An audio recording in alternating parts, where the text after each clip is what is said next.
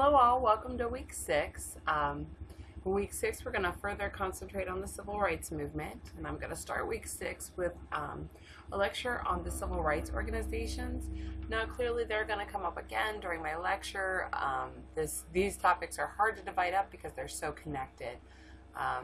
But I felt like a background on the civil rights organizations would give you guys a more solid basis for the rest of the week. So many organizations formed during this period and before. They advocated for civil rights, and then most of them are still around today. Okay, so what I decided to do was break this up into kind of chronological order. So we're going to approach them as they were founded. And the first one then is the National Association for the Advancement of Colored People. And that was originally founded in 1909.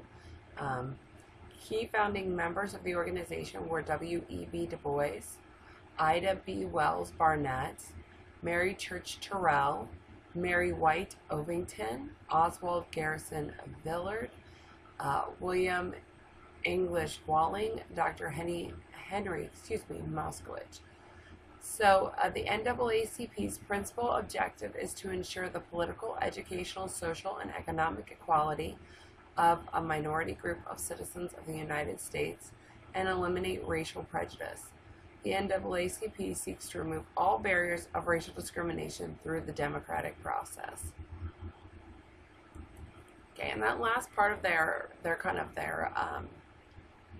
mission statement, their statement of their principal objective is really important. So through the democratic process. So they tended to focus on legal issues and ideas.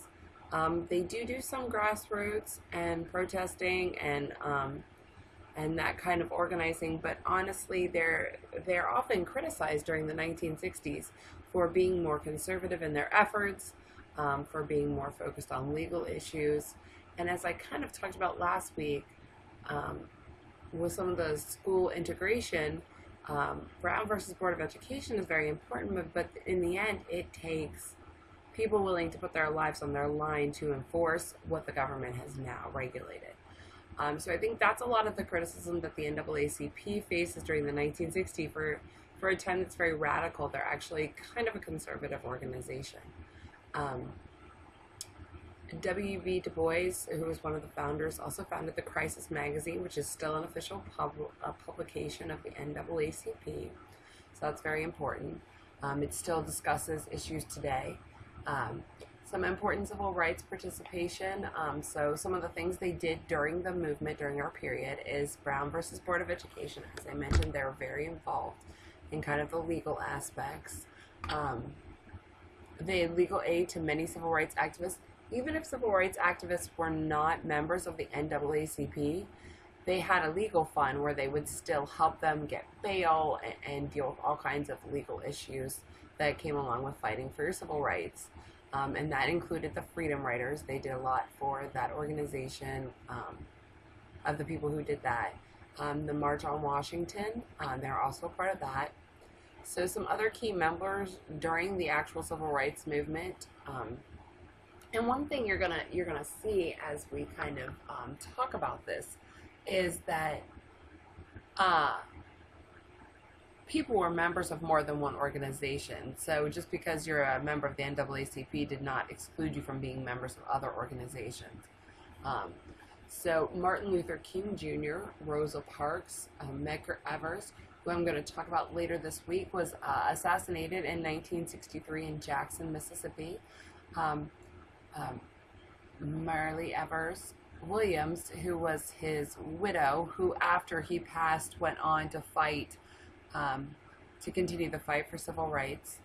Roy Wilkins, Ella Baker, Thurgood Marshall, and Amzie Moore. So, and a lot of these names are going to come up again later in the week. So,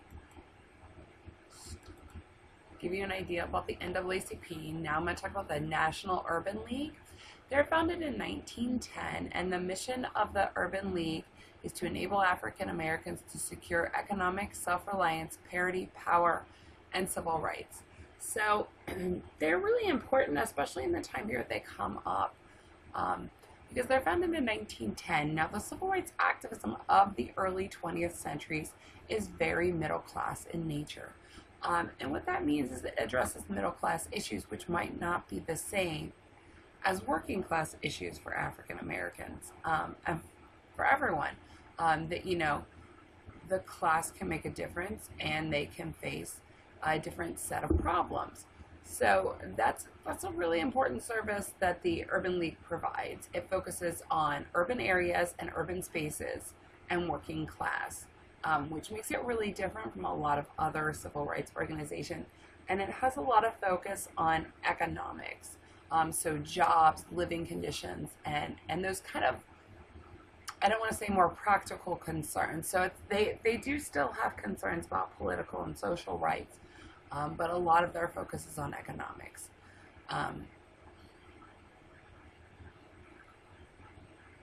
And their key founding members are Mrs. Ruth Standish Baldwin, Dr. George Edmund Haynes, Professor Edwin R.A. Sliegelman. And one other thing I just wanted to say about them too is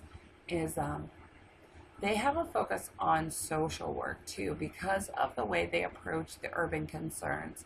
A lot of their members are often social workers or sociologists or in that field. So that's also a very interesting aspect that kind of sets them apart from some of the other civil rights organizations.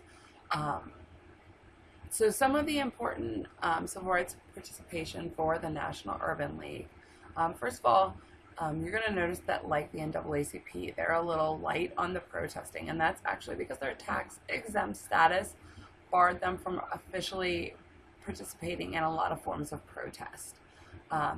But what they did was their headquarters were important for planning. Different heads of different organizations could meet at the National Urban League and kind of plan what was going on.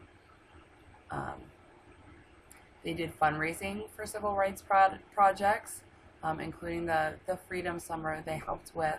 They participated in the March on Washington, and they also did a voter education project, which is really important because one of the big problems with voting in the South was literacy tests and things like that, which prevented African Americans from maybe being able to vote. And what voter education projects did was they helped people learn how to register to vote.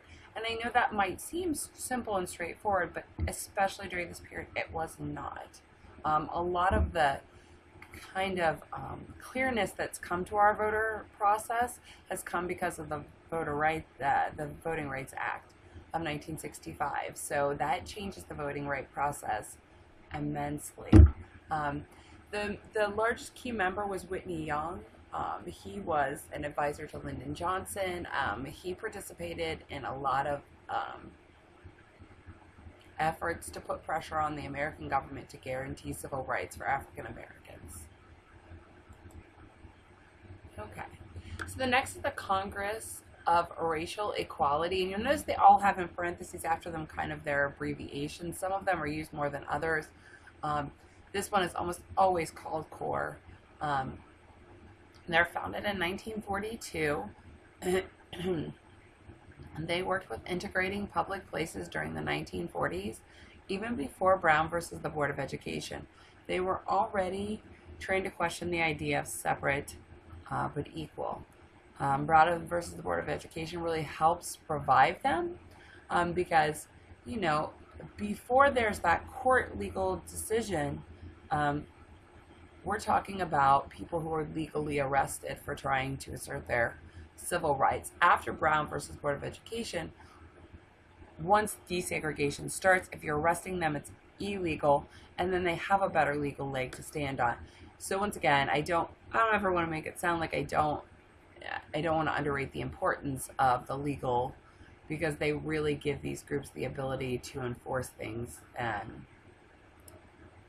So some of the key founding members were Bernice Fisher, James R. Robinson, James L. Farmer, Joe Gunn, George Hauser, and Homer Jack. Many of the students were members of the Chicago branch of the Fellowship of Reconciliation. As I mentioned, I'm only going to There are so many civil rights organizations that we could spend all week just on the organizations. I am picking a few to discuss.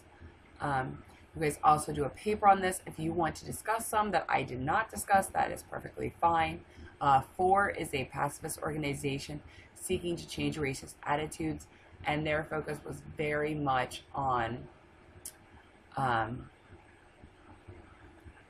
pacifism and nonviolence, like a lot of the organizations during this period. So some important civil rights participation that they did was to support the Montgomery bus boycott. They supported the Freedom Riders, the March on Washington. They were part of the Mississippi Freedom Summer, the Mississippi Freedom Democratic Party, and they also ran local voter registrations. So often they would almost, between these organizations, split up states, and they would each take states and work on helping local people. And what's important is they also, I'm going to talk about this a little later with other organizations too, is they developed local leadership in these areas.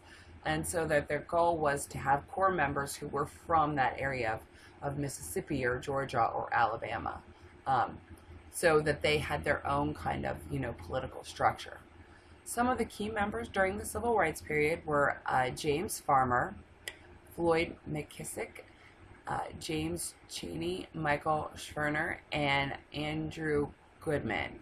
So, and we're going to talk about these last three again because they actually become victims at the beginning of the Freedom Summer.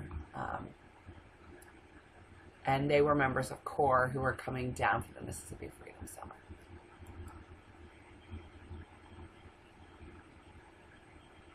Okay, so the next one I'm going to discuss is the Southern Christian Leadership Conference, or the SCLC.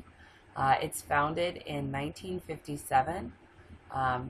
So the key founding members, the first meeting, there were about 60 African American leaders. A lot of them are reverends.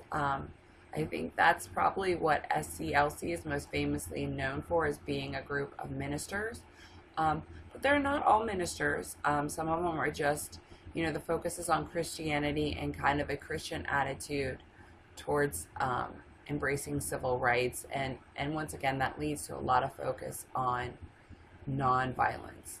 So some of the key ones that are at the first meeting and go on to be kind of the first leadership of the early organization is Martin Luther King, Bayard Rustin, Ella Baker, C.K. Steele, Fred Shuttlesworth, Joseph Lowery, and Ralph Abernathy.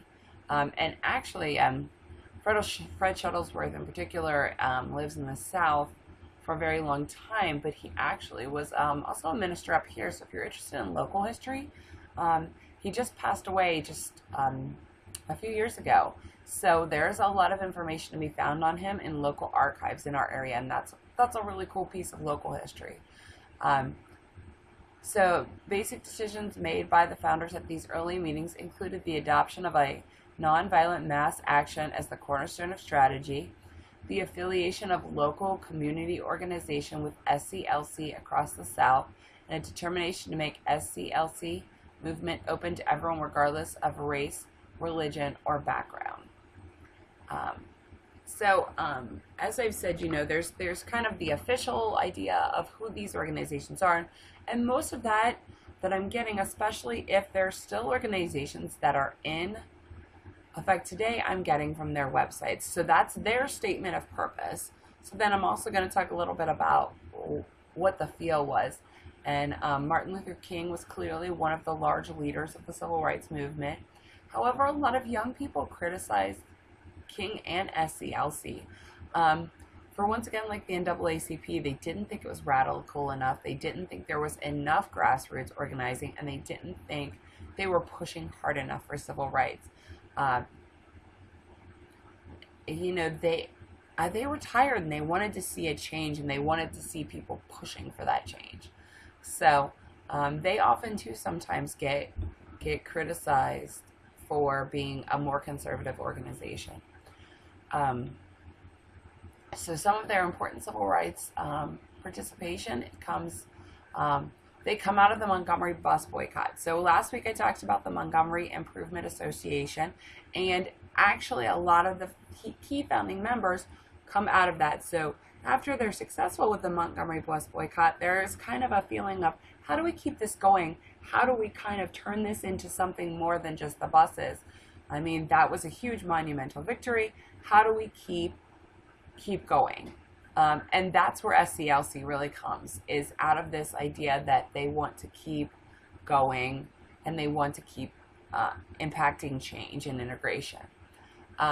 So they set up citizen schools. One of SCLC's big focus, like many of these organizations, is voter registration. And the goal of citizenship schools was to help people understand how to be able to register, how to pass the literacy test. Sometimes they would ask questions about the state constitution that were difficult to understand. So that's really what these citizenship schools focus on. They are clearly a huge part of the March on Washington. They're part of the Selma voting rights campaign and the March to Montgomery. Later, more towards the 1970s, they have the Poor People's Campaign.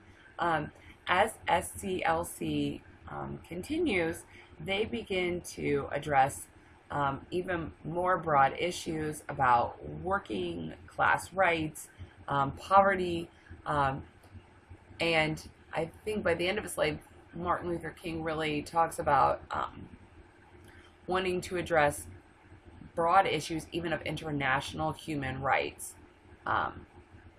So voter registration and protests, including Birmingham, and Martin Luther King again is probably one of his most famous things after the I Have a Dream speech is letters from a Birmingham jail. So that comes out of the time he spends in the Birmingham jail because of the protests in Birmingham. Some other key members during the civil rights period: Martin Luther King, Bayard Rustin, Ella Baker, C.K. Steele, Fred Shuttlesworth, Joseph Lowery, and Ralph Abernathy. And as I've already mentioned again with Fred Shuttlesworth, there's a lot of great local history there, so if you're interested in that at all, please be sure to check him out. So then we come to the Student Nonviolent Coordinating Committee, and this is probably all of these organizations I'm discussing are important, but this may be the most important organization I discussed during this lecture. They're abbreviated SNCC, always called SNCC. So they're founded in 1960, and the founding of theirs is really interesting because Ella Baker, who'd worked with both the NAACP and the SCLC, was concerned that the SCLC and Martin Luther King were out of touch with young people. And as I said, they were critiqued for being an older organization who didn't necessarily understand what young people are pushing for or how they wanted to push for it. And after the Greensboro sit-ins start, which becomes an important protest movement against segregation at lunch counters, we'll clearly talk about that later this week, but Ella Baker holds a meeting at Shaw University where basically she encourages them to stay independent from SCLC, to not become an offshoot of their organization, and instead to form their own organization that'll focus on what is really radical, nonviolent movements.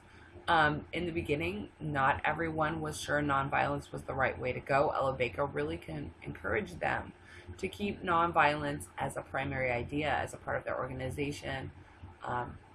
But there was a lot of radicalism, and they were young, and they were tired of being mistreated.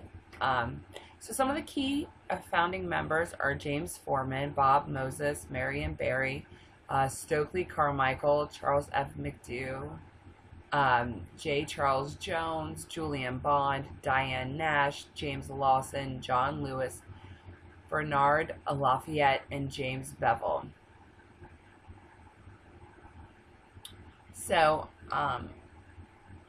their key slogan is "One Man, One Vote."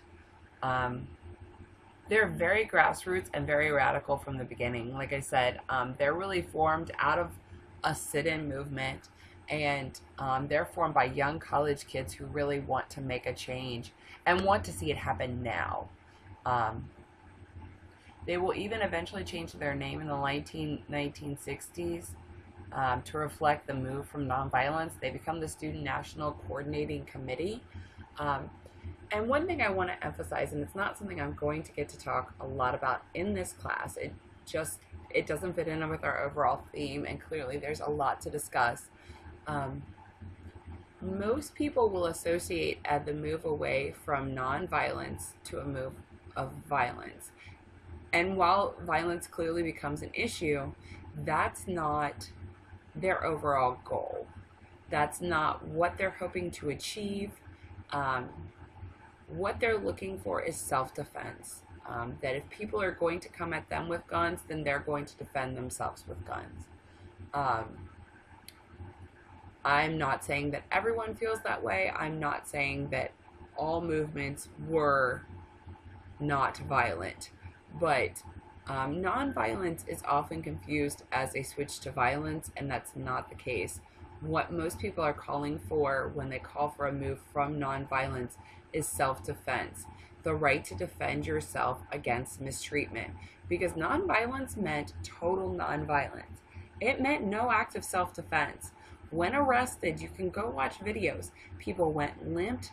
There were training. When we get to the Mississippi Freedom Summer, one of the things we'll talk about is they trained people how to deal with when people are violent with you, how to react with nonviolence. Because that was not an easy thing to train people to do. It's not your natural instinct. So I just want to clarify that just a move from nonviolence doesn't automatically mean a move to violence. That actually what most of them were arguing for was a move to self-defense, which was different than nonviolence. In 1966, Stokely Carmichael is the leader, and he popularizes the term Black Power. So awful people get this idea that there's these segregated pieces of this period. There's Black Power, and then there's Civil Rights Movement, and they're just kind of different. And they're really not. They're very connected. They're very close, and they see similar goals. One of the big changes is from nonviolence to the idea of self-defense. And they eventually disbanded in the late 1960s. So some important civil rights participation. Honestly, if it was during the civil rights period, SNCC was probably involved. They come out of the Woolworth sit-ins, much like I was talking about SCLC. It's kind of the core group there, plus lots of others. The Woolworth sit-ins, which I'm going to talk about later this week, become this mass movement. And they become widespread across the South. People, and even in some of the northern places where people were still integrated or still segregated, they really, become a national movement. So they're a part of the Freedom Rides, the March on Washington, the Mississippi Freedom Center, the Freedom Ballot, or sometimes called the Freedom Vote, the Mississippi Freedom Democratic Party, the local voter registration drives. That was probably one of their early primary things after the Woolworth sit-ins, was many of their members took active participation. They lived in the South. These are not Northerners coming to help. These are people who lived in the South, and they're going into their local communities, putting their lives on the line, trying to help people register. Fannie Lou Hamer, who was one of their early members, there's actually a video of her talking about the way she was beaten after she first tried to register to vote, and her house got shut up, and she got fired, and they really faced some serious persecution trying to register to vote and help others. So some of the key members during the civil rights period: John Lewis, Julian Bond, Fannie Lou Hamer, who I already mentioned, Bob Moses, Ella Baker, who helped found them, Stokely Carmichael, Victoria Gray, and Ann Moody, who wrote a great book called Coming of Age in Mississippi. And part of what she talks about is growing up in Mississippi, but she also talks about her time with SNCC and voter registration, including one night they spent an entire night hiding in the field behind their house because there were bomb threats. And they really, the KKK was supposed to come and get them, and that there was They spent the entire night lying in the grass, fearing for their lives.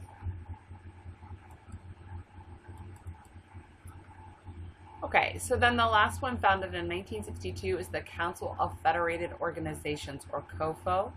Uh, Originally, the name was used to secure a meeting with Ross Barnett to support the Freedom Riders in 1961, but then they kind of didn't do anything from 1961 to 1962. And in 1962, they really kind of take shape.